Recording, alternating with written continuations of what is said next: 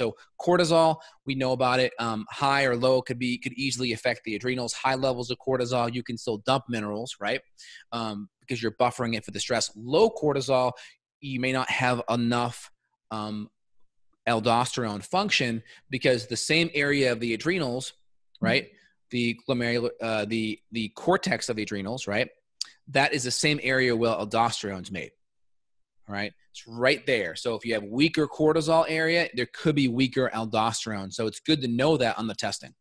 Yeah. And there's a lot of people that poo-poo this now and they say, oh, adrenal fatigue's fake. Adrenal fatigue is a myth, that kind of thing. We're not saying we don't even use fatigue anymore. It just doesn't make sense. Because dysfunction is a better terminology. Yeah, because that kind of insinuates that the adrenals are tired, and that's not true. It's really more of a brain issue that's kind of down-regulating this process. It's kind of like you've been running from a bear for so long and you're starting to eat away all your muscle tissue because cortisol is catabolic. It's breaking down the gut barrier, which is why we see so many gut issues in like CrossFit athletes and stuff like that. It's breaking the body down. So eventually the brain has to come in and say, hey, we've really got to kind of down-regulate this guy's system. He's really been running from the bear. She's really been running from the bear for so long.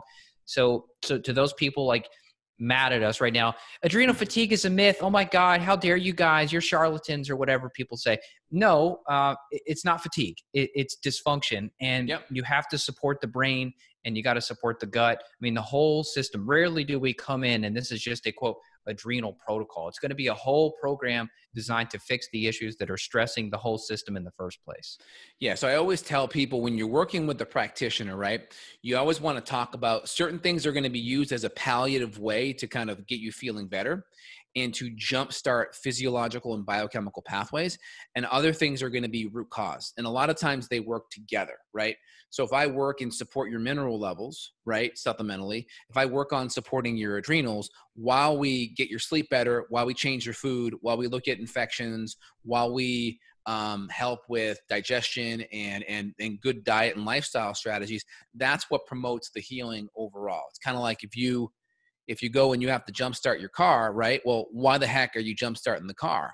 Well, because I didn't turn the light on in the car, right? Well, okay, so the root cause is we're going to make sure that light's turned on moving forward. But if we always leave the light on, then you jumpstarting the car is a palliative issue, right? It's not a root cause issue. So we're always doing palliative things in together with root cause things. We always combine the two because a lot of times that's what pulls people out of it faster. If you just focus on root cause stuff, it takes a lot longer to feel better.